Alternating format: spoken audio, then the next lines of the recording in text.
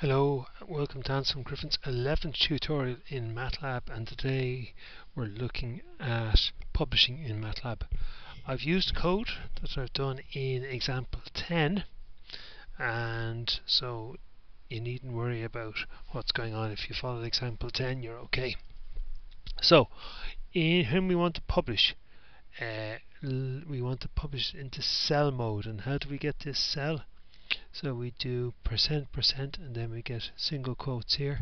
The next cell, %%. Okay, we get these bullet points here with the single percentage sign. Next cell, %%. Next cell, %%. And the next cell, %%. One slight difference between this version of the code and the one that I used the last time, that in the IM show here I've put in title, so each image now has a title. So let's see how we publish this. This is fairly basic. We publish to HTML, that's the default anyway. We can see the code executing, and then we end up with, up here hopefully you can see, a HTML file.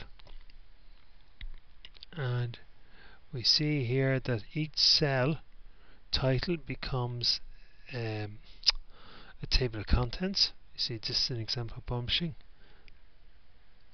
and there it is. And tidy up Matlab, etc. The code is published. We get the results in the command window published as well.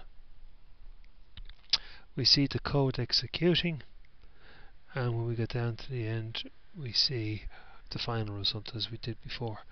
As is outlined in the video, just to go back here one sec, there's another video that the students may follow, that one there, demos Matlab Publishing. So that explains as well, you can turn off the code output, so you could just have the results without the code, but personally I think it's just with the code. If you're handing up a report, this will be much better. Okay, thanks for listening. Bye bye.